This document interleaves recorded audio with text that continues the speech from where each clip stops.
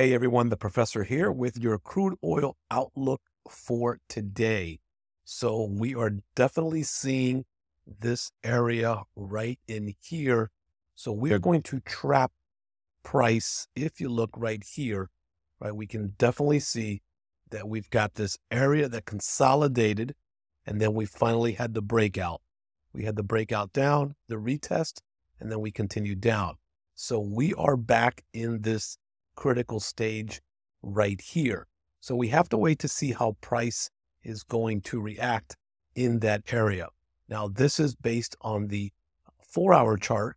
And so what I want to do is I want to give you one zone to the top side that we do not want to ignore, which is going to be here, and then one to the bottom side as well. So as we kind of bring this here, we're going to drop now down to the 1-hour chart.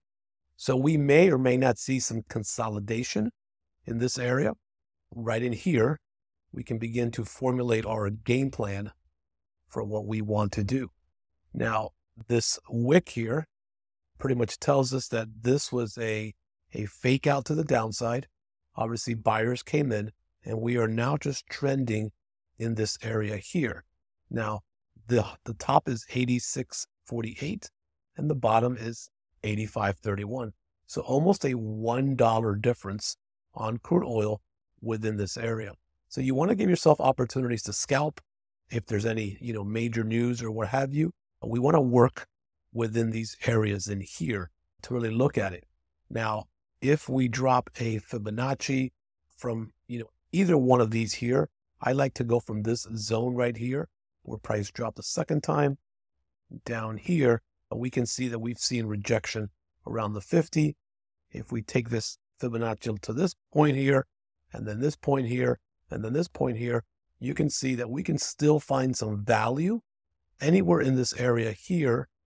If we drop it from this top point, then we would want to look for price to come back towards the top of this zone.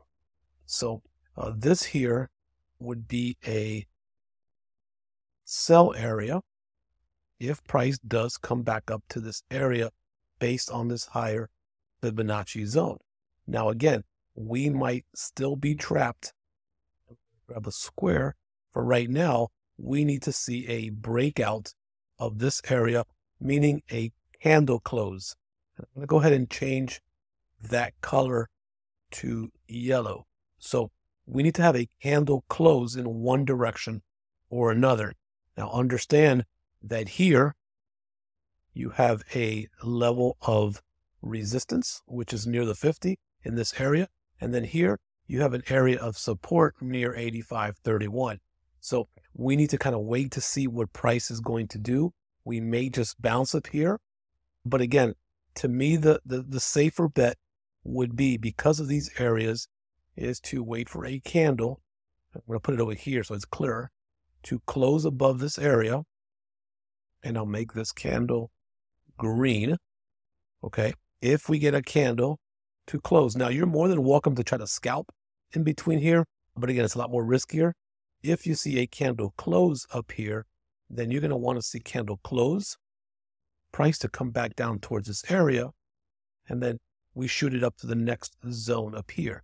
Remember, keep in mind that these areas are a little widespread like this, okay?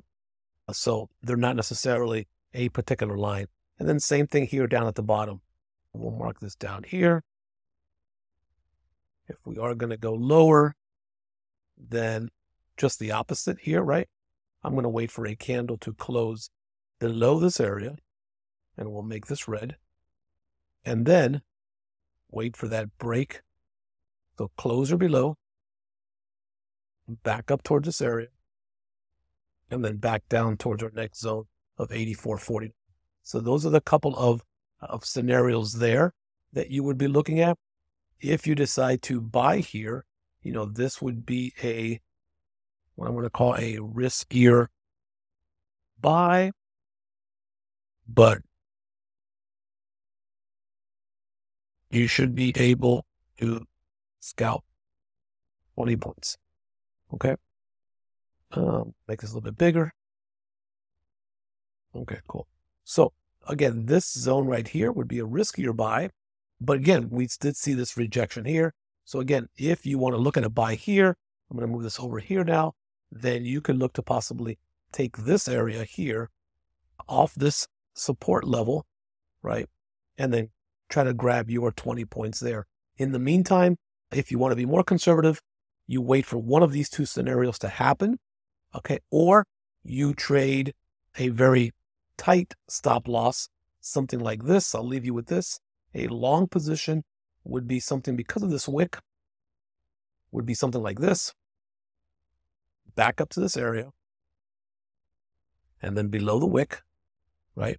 And then a short position, which looks something like this. Coming back up to this area, above this wick, and back down to here. So this gives you a couple of opportunities to scalp within this area, depending on what you are looking to do. And that is your intraday crude oil analysis for today.